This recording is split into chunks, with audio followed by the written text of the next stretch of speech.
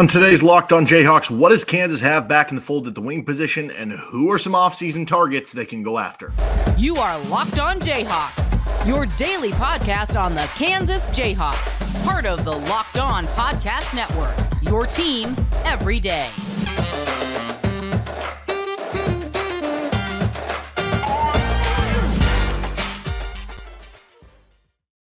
I'm Derek Johnson. Give me a follow on social media at DJohnsonRadio. You can find our show here with Locked On Jayhawks anywhere you get your podcast, including on our YouTube page where you can like and subscribe to the show. Thank you for making it your first listen every day. And thank you to the everydayers out there tuning in to each and every episode. We talked about the guard position for KU and off-season targets for them on last episode. So thank you to the everydayers tuning into that. Today, we're going to be moving to the wing position, not just what Kansas can have back, but who are some off-season targets for them. Notice how I've been saying off-season targets because there is one notable non-transfer portal target that's out there that some people have been connecting the dots for KU. So we'll discuss that on today's episode of Locked On Jayhawks. First, today's episode is brought to you by Nissan. Are you the kind of driver that likes to push things a little further? Ever wonder what adventure could be around the next corner? Take the Nissan Rogue, Nissan Pathfinder, or Nissan Armada and go find your next big adventure. Check them all out today at NissanUSA.com. So real briefly, before we get into our off-season targets for KU, where are you starting from? What is the base for what Kansas could be going at here? This is unlike guard where it's like, okay, you have Dajuan Harris back. There's no certainties back for what's going to be on the wing. We know Kevin McCullar is gone. I view Nick Timberlake more as a guard, but if you view him as, he played the 2 and slashed the 3 in certain lineups, then I guess technically in some sense he's kind of a wing. And then it's a big question of who can come back. I guess technically you could count KJ Adams as a wing. I guess technically as a 4. That's kind of the case here. I still think it's in best interest for Kansas if he's more of a 5. So, even if that's 20 minutes at the 5 and 10 minutes at the 4. So I'm going to count him for the big conversation on tomorrow's episode. Johnny Furphy could come back for his sophomore season. Will he be a first-round draft pick? Will he go to the NBA? Will he test the waters? Will he decide to come back? Who knows? If you count Jamari McDowell as a wing, again, he can be a guard or a wing, depending on how you kind of view it, which I viewed him more as a guard for what it's worth, but he could come back for a potential sophomore year too. And then you're adding Rakease Passmore as an incoming freshman. And I've kind of talked about this before that I try not to get oversold on what the freshmen are going to do right away in year 1 at Kansas because it happens a lot where it takes a lot longer for guys than you'd expect, and you're better off playing the safe side than the non-safe side. But I will say this, I think Rakease Passmore is going to make a bigger impact than maybe his ranking might indicate. So take that for what it's worth. Now, again, as this happens with all the positions, part of how aggressive and what Kansas is going to go after in the portal is going to depend on how Self wants to play and what players are going to be coming back. Do you want to play Dajuan Harris next to 3 wings like you did in 2022 and 2023? Are you going to play Dajuan Harris next to a combo guard and then you're going to have 2 wings? Are you going to still be starting KJ Adams and Hunter Dickinson at the 4 and 5 to where then if you have a combo guard and Dajuan, you only have 1 wing, or you're playing 2 wings? If you're playing KJ next to Hunter, then that means the type of wings that you're going to be going after are more so like knockdown shooters versus if you're now, playing KJ at the 5, let's say Hunter Dickinson goes pro and you're playing KJ and Flory Badunga at the 5, then all of a sudden you need a wing who can play the 4. And yes, it'd be great if they could be a good shooter, but you're also going to be looking for somebody who's a good rebounder and defender. So kind of what you're looking for is going to depend on what you have on everything. But there is a certain standpoint of you just add the best talent and hope to make it work from there. And the beauty of wings, I think more than any other position, is that they can really be the most flexible positions there are. They can play the 2 through the 4. They can, in certain instances, guard the 1 or the 5, depending on the player and who you're kind of going up against. So I don't know. Maybe all these decisions come after you add what you can in terms of your playing style. For instance, if Furphy does decide to return and Liam McNeeley commits to KU, then there's a better chance it's a wing-heavy lineup. If McNeeley chooses elsewhere and Johnny Furphy goes pro, then maybe it's a better chance it is more of a guard-heavy lineup. But I think at the end of the day, whether you're adding 2 wings or 1 or 3, I think the traits of a wing that Kansas brings in has to involve shooting ability, whether it's a complete knockdown shooter, there has to, or like an average shooter, there has to at least be a baseline level for the shooting there. And I think versatility on defense and rebounding are pluses as well. I don't think you're going to be looking for a sieve kind of on that end, so to speak, who's just an offensive threat. All right, let's get into who those targets are. Who are the best available? Liam McNeeley, where does he stack up in all this on this episode of Locked on Jayhawks? This week's March Madness bracket highlight is brought to you by our friends at Nissan. Each week, we're picking one team that stands out, a team that's pushed it further than the rest, just like any of the all-new 2024 Nissan SUVs. These guys were able to take it to the next level. The Arizona Wildcats can only be described as an armada. This 2-seed is as hardcore as it gets out there, so it's no wonder they took it to Long Beach State in the first round of the NCAA tournament, then Dayton by 10 in round 2. Take the Nissan Rogue, Nissan Pathfinder, or Nissan Armada and go find your next big adventure. Shop NissanUSA.com. We're also brought to you by Better Together. Bracket already busted? Tired of the same old daily fantasy grind where you make a roster, cross your fingers, and hope for the best, or losing on the last leg of your pick'em entry? Introducing Better Together. It's the first cooperative daily fantasy platform where teamwork triumphs talent, and you can play with your friends, not against them. Pick more or less on real-time player stats, strategize with your partner to boost your odds, and climb the leaderboards together. So grab a friend and join the social DFS movement. Download Better Together. It's BETTOR Together now from the App Store. Sign up using promo code Locked On. Not going to want to forget that for a chance to win your share of over $1,000 in cash prizes. Free money. Remember the code Locked On because winning alone is fun, but it's better together. All right, let's get on to our top available offseason targets for KU at the wing position. I did want to give one quick update going back to yesterday's episode about the guard position. Jacoby Gillespie, who we had as a tier 2 guy from Belmont, he is committed today to Maryland, so scratch him off the list. But also Malik Mack, who we talked about, he's from Maryland. He had like the Maryland tattoo on his wrist. Maybe that makes it less likely that he goes there like people were projecting, and maybe that's more of an opening that Kansas could go into if they like what they see. All right, reminder here, player tier 1 is not just somebody who pretty universally would be viewed as like an immediate starter, but would be like an all league type. So yesterday we didn't have any for the guards that was like think of like Hunter Dickinson. I'm not just saying like third team all league. I'm saying like this player is supposed to come in and be like one of your best players and one of the best players in the league. Tier 2 is probably a starter, most likely, and can be a really good player. Tier 3, think about it this way. Tier 1 is basically Hunter Dickinson last year. Tier 2 is basically Kevin McCullar the year before when you brought him in. He was basically a complimentary starter piece. Tier 3 is like possible starter, but at the very least a rotation piece. That would probably go into the like Nick Timberlake, where it's like when you brought in Timberlake, you thought, okay, maybe he could start. At the very least, he's going to be part of the rotation. And then tier 4 is like a bench player where it's like, yeah, this guy's going to be coming off the bench, but they can still be a part of the rotation. Or maybe it's a developmental player, or maybe a player that's just for depth. That would more so be like a Jalen Coleman-Lands, I guess, or a Parker Brown might be the better way of describing that, because with Jalen Coleman-Lands, he was a bit of a Ochai Agbaji insurance when he was still testing the draft process. So tier 1 of players available at the wing position. Well, there's technically 2 here that I have on here, but neither really counts. Tucker DeVries, he is a Drake transfer. He's a future NBA guy, averaged over 20 points per game for a Drake team that went to the tournament back-to-back years, but he entered the portal after his dad, who was the coach at Drake, took the job at West Virginia. I'm not going to hold my breath there. I feel like that's just setting up for him to go back with his dad to West Virginia.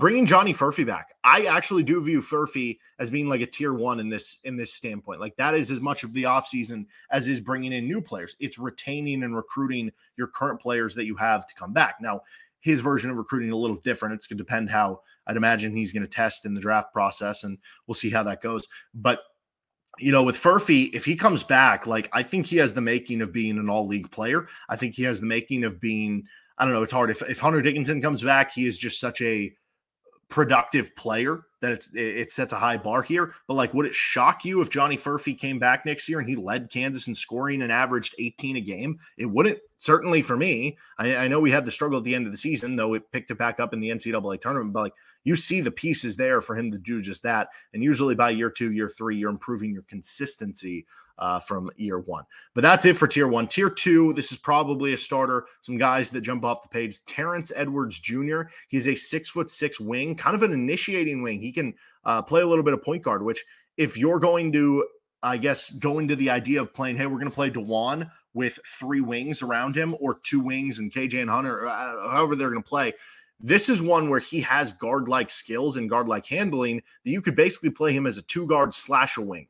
Terrence Edwards, 6'6", 4 years at James Madison, over 17 points per game. They obviously won a tournament game. He had 13 against Duke in the second round, 14 against Wisconsin in the first round. He also had 24 points at Michigan State in their upset win earlier this year. 79th percentile on defense on synergy, so good defender. 79th percentile in spot-up shooting, 86th percentile in isolation scoring. That's something really nice. You're looking for players that can create their own shot just for Kansas in general. I was going to have the Michael Ajayi kid from Pepperdine on here, by the way, but he is committed to Gonzaga, so FYI on that. Liam McNeeley I have in tier 2, probably a starter. He's 6'7" out of Montverde Academy. 4 years left. The reason it's only probably a starter and not in the next tier up is because we've seen freshmen, come in and maybe struggle a little bit more. But 12.7 points per game at Montverde, 3.8 rebounds, 2.9 assists. Now, those numbers are a little bit modest. You normally, when you see a 5-star recruit at McDonald's All-American at high school level, it's like, 25 points per game, 10 rebound, or 40 points per game if they're at a lower level high school or something. But he's at a Montverde school that has Cooper Flagg and Derek Queen and all these other 4- and 5-star prospects. So it's really getting spread out. He's number 15 on the 24/7 Sports composite, was previously committed to Indiana. Knockdown shooter. He is shooting 46% or 45% from 3 over his last 2 seasons combined. He's a good passer. He has a good feel for the game. Very smart player. I don't know that he's known as being the most athletic guy in the world, but at 6'7", he's known as being very aware on both ends of the court, including defense, that I think he'd at least be a good enough team defender on the defensive side of the ball. So that would obviously be a nice one for KU. Cade Tyson, he's actually the younger brother of Hunter Tyson, who is a second-round draft pick from Clemson to the Denver Nuggets. So you have some good lineage there. He's from Belmont, was there for 2 years, 2 years left to play, over 16 points per game, knockdown shooter, 47% from 3 on 5.5 3-point attempts per game, in the mid-80s at the free throw line. For his career, 45% from 3 as well. He only was 1 of 7 in their game against Arizona earlier this year, so maybe that scares you a little bit. You have questions about the athleticism. Is he more of a 4-man? That's kind of what he was playing for Belmont. And what would that mean for Kansas if, are you comfortable playing him at the 3 if you have to, depending on what the lineup needs for KU? He was 62nd percentile on defense on synergy, but that was against lower level competition. 95th percentile in spot-up shooting, 49% from 3. So if you're talking about somebody who can play off of, say, a Hunter Dickinson and give him spacing and knock down shots, this is your guy. He hits 30-foot threes. He hits ones where and we see Kansas run the chop play all the time. He was in the 98th percentile in handoffs. He'll just grab the handoff and rise up and shoot over a guy. Unbelievable shooter. This would be a big-time get for Kansas for helping out their floor spacing. Darling Stone Dubar, great name, 6'8", 3 years at Hofstra, 1 year at Iowa State. He'll have 1 year left to play. Almost 18 points, almost 7 rebounds per game. Shot about 40% from 3 on 5.5 attempts per game. And for his career, he's over 400 attempts from 3 on 38%. So it's a long track record there. He really showed up in some of their bigger games this year. 24 points for Dubar against Duke on the road. He had 23 points against St. John's and 23 against a good South Florida team. But he's more of a spot-up shooter than somebody who can create his own shot off the bounce. 96th percentile actually overall in offense because he was 90th in spot-up shooting, 95th in cutting, 86th percentile in transition, 87th in catch and shoot. Elite offensive weapon here, but he was only 12th percentile in defense, and I think part of the reason he's more of a 4 than he is a 3. So again, this one's kind of dependent. If you're bringing back KJ Adams and Hunter Dickinson, then whoever you're going to be adding, you're going to be more so looking to add a true 3 type of wing. But if Hunter Dickinson, goes to the NBA and you're playing KJ Adams and, Floyd Badunga and some of these guys at the 5, and that opens up more minutes at the 4, then a guy like Dubar makes a lot more sense at that point in time. Kobe Johnson I have in here, 6'6" wing from USC, 1 year left to play, 11 points, 4.5 rebounds, over 3 assists. He can handle the ball, over 2 steals per game. Bit inconsistent scoring-wise. This would be kind of like a Kevin McCullar replacement more than it would be a shooting replacement. Career 32.9% from 3. He was at 31 last year. He did shoot 36% from 3 on lower volume as a sophomore, but he's a good defender. And you're talking about a guy who would be a really good defender for you, but would be a little more inconsistent shooting. So again, that's one where it's like, okay, what if you do add a Liam McNeeley and get Johnny Furphy back, and you want to add that extra wing who can maybe be a bit of a ball handler and give you defense? I think Kobe Johnson would fit in. And then you could go DeJuan at the 1, Kobe Johnson at the 2, Furphy and McNeeley at the 3 and 4 kind of interchangeably. But again, it kind of just depends what you have and what you bring back. Andrei Stojakovic, 6'7" from Stanford. He has 3 years left to play. Son of Peja, who is an unbelievable shooter. So that shows you the, potential there. 32.7% from 3. Not great last year at Stanford, but we typically see freshmen come in, and it's very rare you see freshmen shoot like 40%. Usually that takes a big jump their second year. The question here, though, is that he really struggled inside the arc.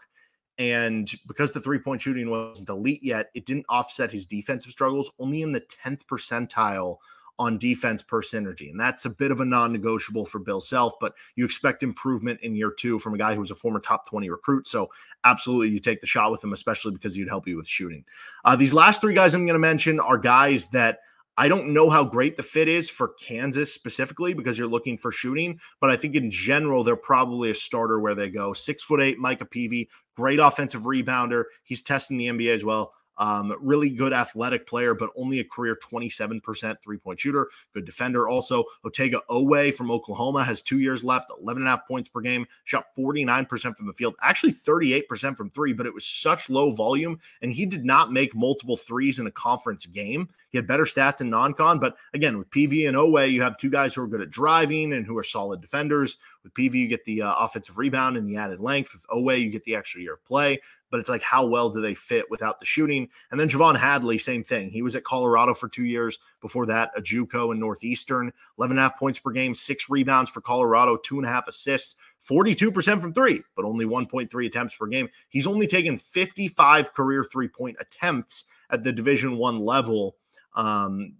Okay defender, really good in transition, good athlete, powerful wing, but again, not somebody who's a great shooter. So those 3 with Peavy, Oweh, and Hadley would be ones where it's like you could add them because they'd all be good players and they could possibly be starters for you, but you would really then be dependent on, okay, well, you better nail shooting from those other positions. And again, part of that will just come down to how you're going to play, because if let's say you lose KJ Adams and now you have more wing minutes available. Maybe you do want more of an athletic wing for one of the wing spots, and then the other 2 starters you go for shooting. So a lot of different things and a lot of pieces of the puzzle that we still have to figure out based on who's coming back for KU.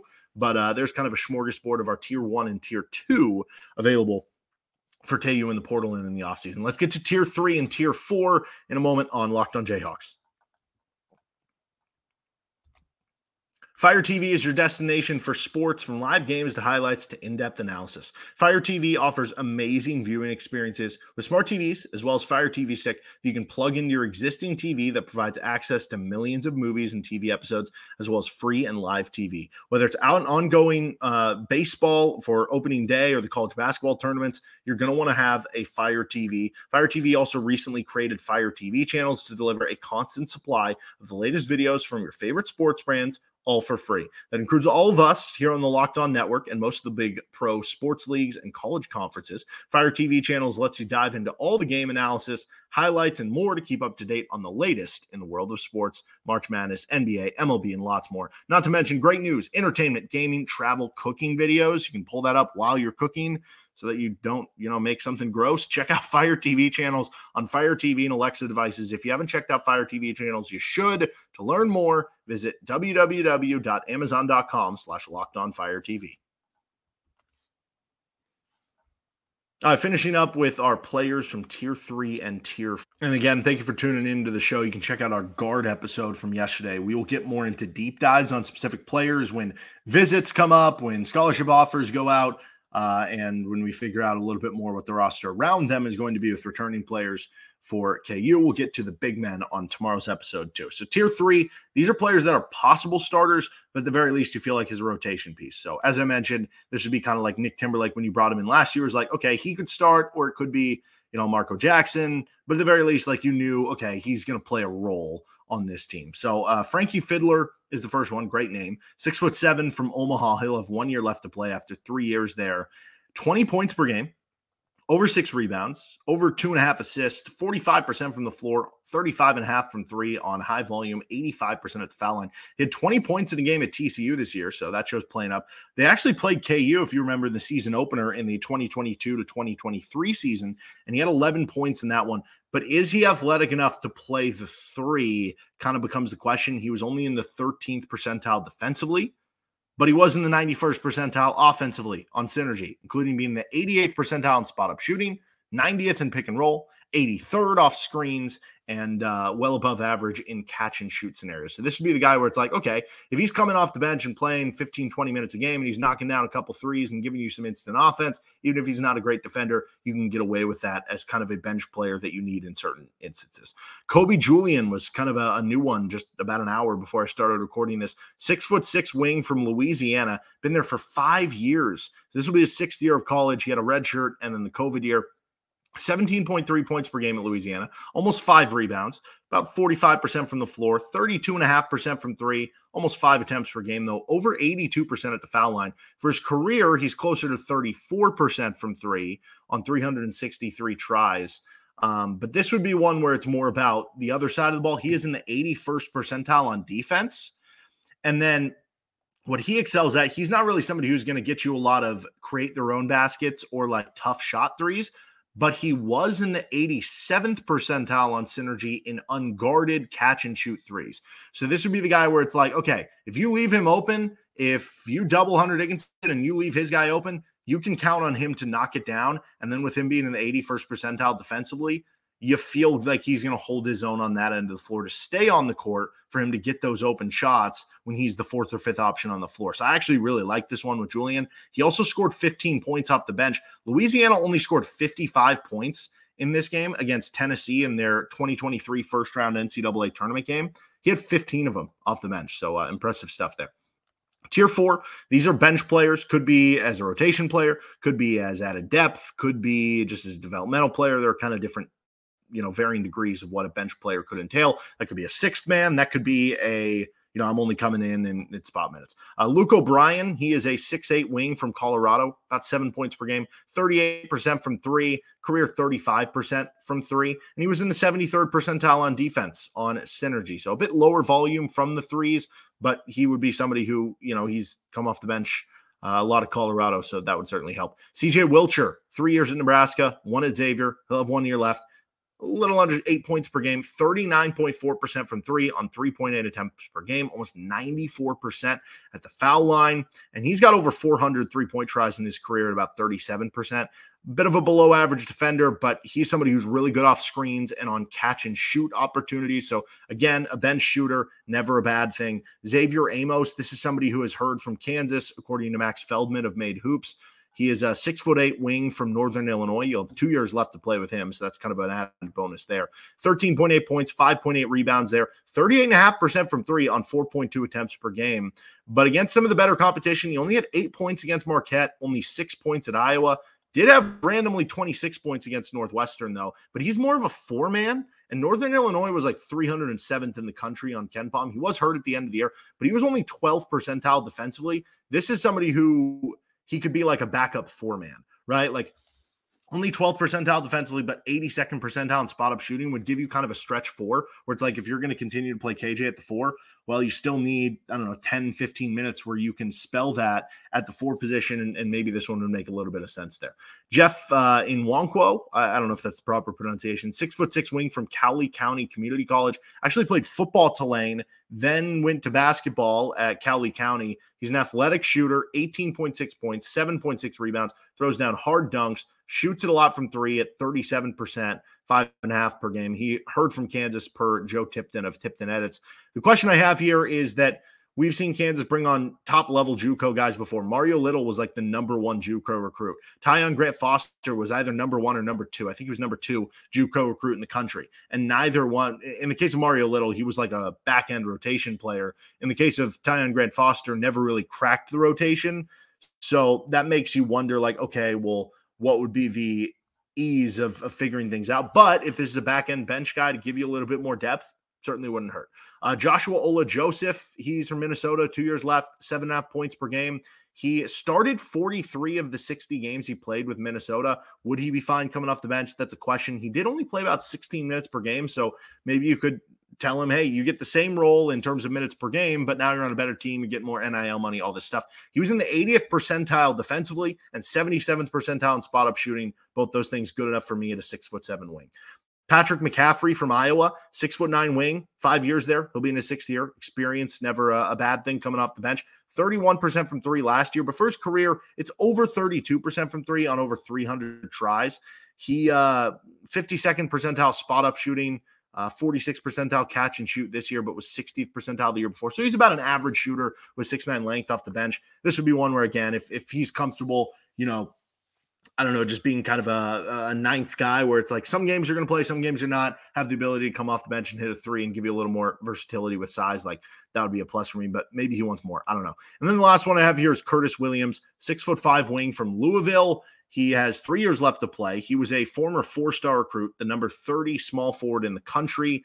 He averaged a little over 5 points per game for a bad Louisville team this year. You look at the shooting efficiency, it's not good. 32% from the floor, 29% from three, but on almost 4 3-point attempts per game in limited minutes. He made multiple threes 9 times this year, including 3 games to 4. So that's somebody I look at. He was 59th percentile defensively, where I'm like, okay, you were a freshman. You were super inconsistent from three, but when you were on, you were really good. Maybe by year 2, you can improve that a little bit, the consistency. Now you're 33% three-point shooter. And then by year 3, year 4, you have shown that you can be a good three-point shooter, but now you're consistent in shooting 35, 36, 37, 38%. So I think a lot of those could make sense as maybe portal development guys or bench guys for KU. And certainly there will be more names that enter into the portal for Kansas. We'll keep you updated with that, guys that commit elsewhere. And tomorrow we'll get to the bigs, because that one's going to be a little bit weirder with KU because is Hunter Dickinson coming back? What's going on with KJ Adams? Like all those sorts of things that make that one maybe the toughest to tell what KU should be looking for or is going to go after. That'll do it for this episode of Locked On Jayhawks. You can find our show anywhere you get your podcast, including on our YouTube page. See you next time with LOJ.